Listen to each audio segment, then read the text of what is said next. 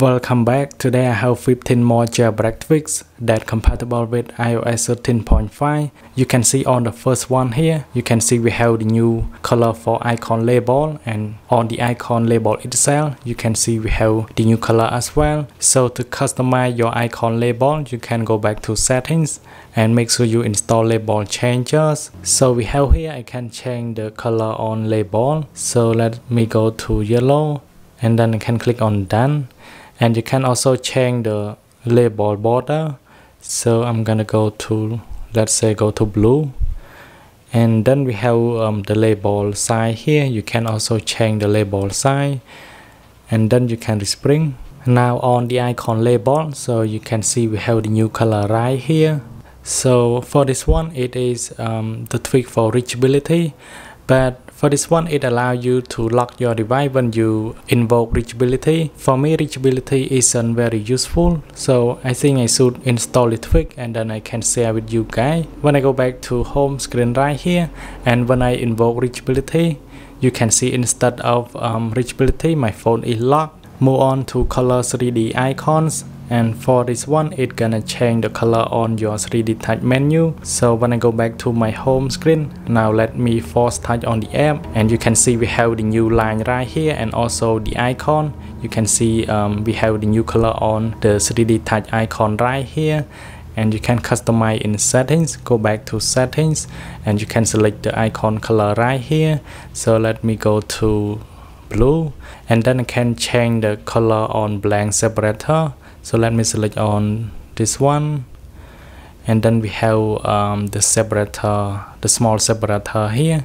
So I'm gonna go to this one, and then I can just go back to my home screen without having to Respreeng. I can just force touch again, and you can see we have the new color right here.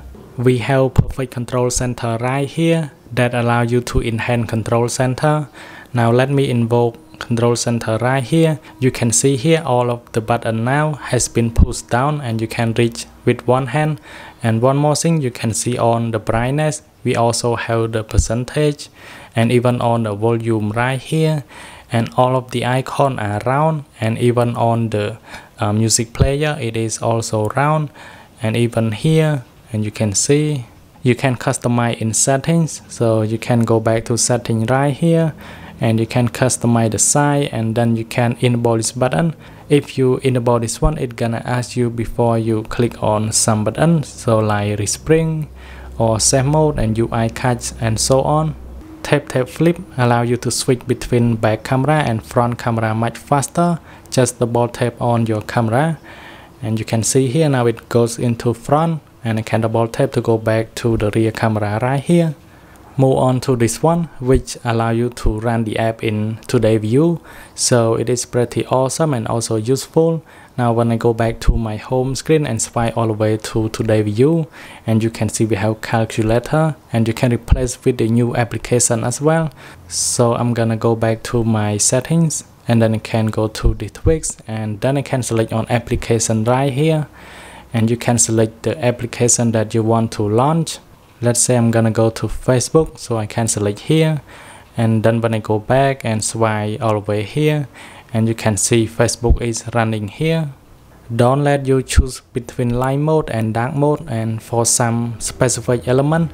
So you can see here we have banner and notification, where you can select dark or light mode, and then on dark you can also select light mode individually, and then on widget you can select as well. So I'm gonna go to light, and on notification center let's go to dark, and folder I'm gonna go to light.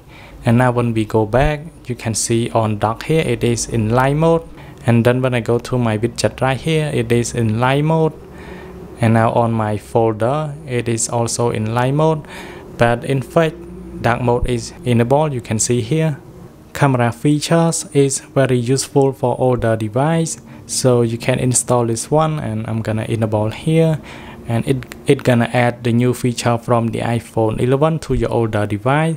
So I'm gonna enable Pro Style Plus features, and then I'm gonna Respreeng my device, and I'm gonna Respreeng here. Now when I go back to camera, And you can see here we have zoom button where you can select 1x, 2x and 3x, and you can select here this is 2x, and then you can select here this is 3x, or you can just manually zoom or unzoom right here. And then we also have quick take where you can go to video by file like that, or you can just go back to take a photo. And then on video right here where you can configure video resolution right here inside camera app, and I can select this one to go to 4K, and then I can just select this one to change the frame rate, and you can see we have 60 frame, and then we have slow motion right here, so we can also change this one as well. Alert controller will change the way that you interact with alert. So you can see here I'm gonna show you the example alert. When I click here it doesn't dismiss. So if you enable this button, and now when I go back to the example here, and I can just click on somewhere to dismiss the alert, and you can see the alert has been dismissed. This is a pretty awesome tweak that bring back iOS search lock screen to your new iOS version. And even though you have iOS 13.5, the tweak is still working. So I'm gonna go back to my lock screen right here, and now you can see how slide to unlock, and how the camera button where I can just swipe up to go to camera, and you can see here. And then I can just slide here just like iOS search. I can slide here to unlock my device, but I need to confirm with my Face ID. And as soon as it is recognize my face, the device will be unlocked. For the simple tweak, it's gonna add auto brightness button to ControlCenter.